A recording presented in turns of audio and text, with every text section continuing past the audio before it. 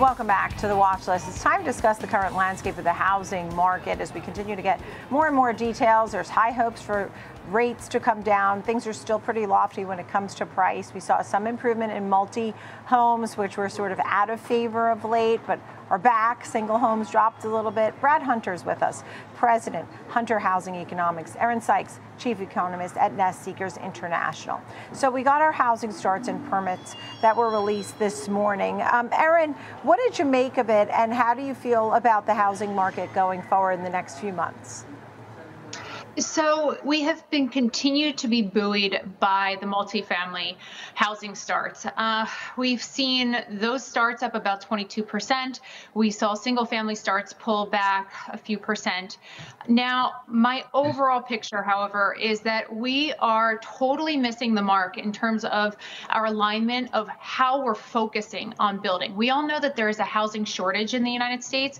However, we're trying to fast track this fix through more multifamily, but the consumer continues to tell us that they want single family homes. So we did see a pullback of about 11% in terms of the new homes purchased last month. However, this is temporary, and I do feel that tide starting to shift. We have a lot of positive momentum. We do feel that cut coming on likely right before the presidential election.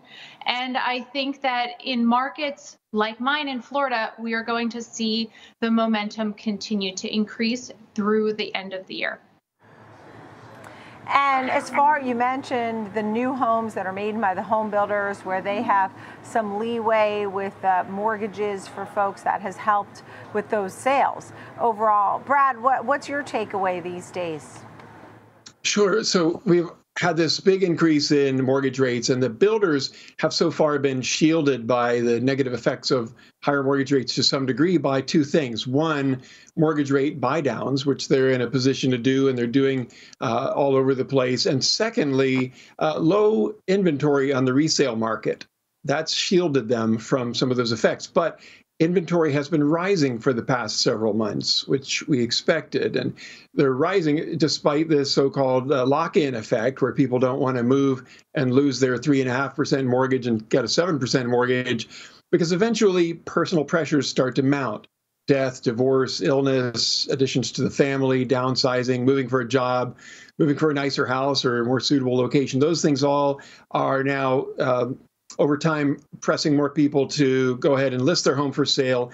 That's increasing the inventories, and that's adding a little bit more pressure for the builders. So the builders now have a 9.3 months of supply of inventory of new homes, which is very high, and that reflects the somewhat of the weakness that we're seeing in sales. Yeah, I know you're all watching mortgage rates. Thank you for that, Brad. I have a friend who actually refinanced last week or locked in a mortgage last week and asked me about the rates. And I said, look, I think people are betting on them trying to go down a bit, but they're still going to remain lofty from what I understand. Erin, what do you expect for mortgage rates?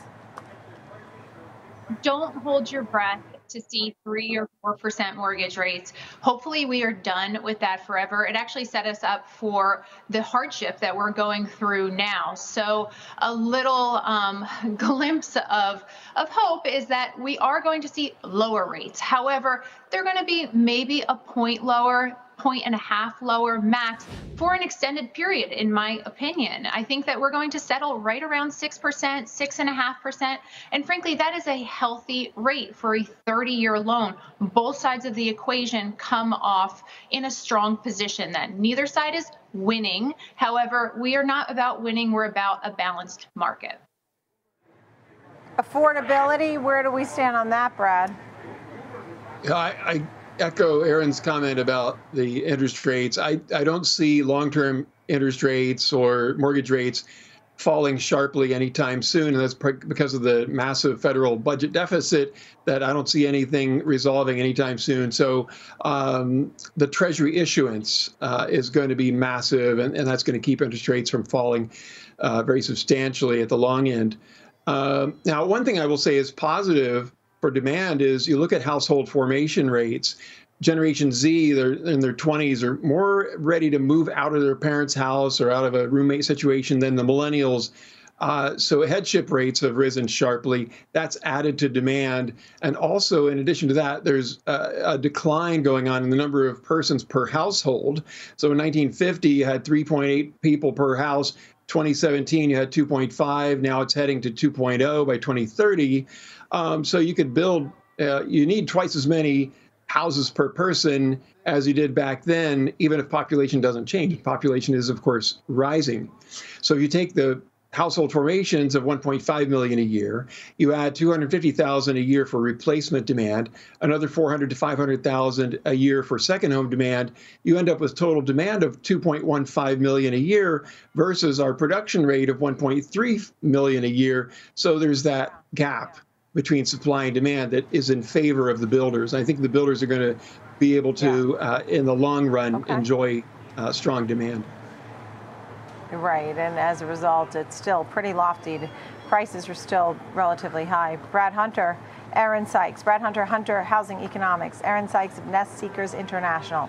Thank you both very much. Great to see you.